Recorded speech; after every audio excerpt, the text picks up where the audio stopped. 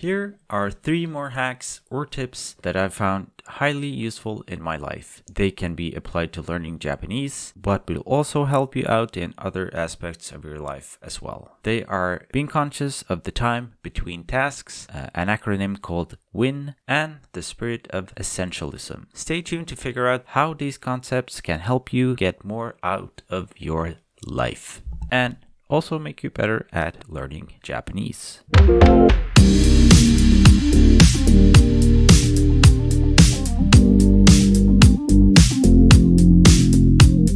Remember to like and subscribe to get more related content, and share this with a friend if you found it useful. Many people think of productivity as working fast, but most of the time you waste happens between tasks, not while you're working on them directly. This concept was introduced to me by an artist called W.I.N, who has an excellent YouTube channel if you're interested in art, by the way. In one of his videos, he talks about how he had to learn to be productive when he started working on his own, juggling many projects without having a boss to dictate how he should spend his time. Bobby was forced to come up with a way to become more productive in order to get on top of things. Now, what he noticed was that he often would waste a lot of time, not while he was in the middle of things, but in between tasks. But by learning to make the window of time between tasks smaller, he would waste less time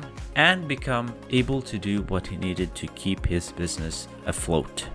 While you might not be self-employed, this concept can be a huge help.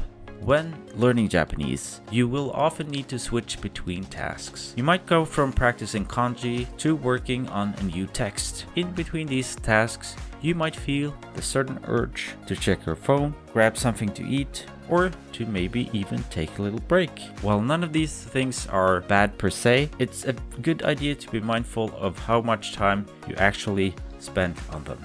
Now, I have 2 ways I like to use to avoid drifting off. One is to just start the next task immediately and then take a short break mid-task. I find it a lot easier to get started quickly when I'm in the middle of things. The other is to just set a timer for 5 minutes to make sure I don't spend too much time away from what I'm doing. Now, taking breaks is of course important, but keep this in mind and you will get a lot more done throughout the day. The second concept, or the second hack, is an acronym called W.I.N. Now, W.I.N is short for What is Important Now. And this is a concept coined by Larry Gelwix, who was the head coach of the Highland High School rugby team in Salt Lake City. He guided the team to 418 wins and 20 national championships under his belt over a 36-year-long career. Larry would say, "We always win," but he wasn't just referring to winning games. By saying win, he asks his players to consider what is important right now. If you stay focused on what's right in front of you, not what's going to happen in the future, you can free yourself from almost all of your problems and get to engage in activities that will actually benefit you in the future. If you think about it, most worries you have in life are either from things you've experienced in the past or things you fear will happen in the future. You're rarely suffering because of what you're experiencing right now.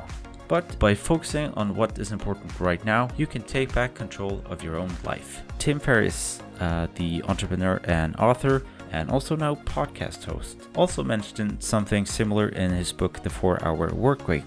In the book, he talked about how he would set a timer to go off several times during the day. And whenever his timer would go off, he would ask himself if what he was doing right now was the most important thing he could do. Then he would adjust his behavior accordingly. When learning Japanese, this mindset can help you get a lot more work done, and also help you prioritize the kind of studying that will actually get you the most results. Just watching an anime without actively trying to learn from it isn't studying. This doesn't mean that you should never watch anime just for fun, but it does mean that you should be clear on what you want.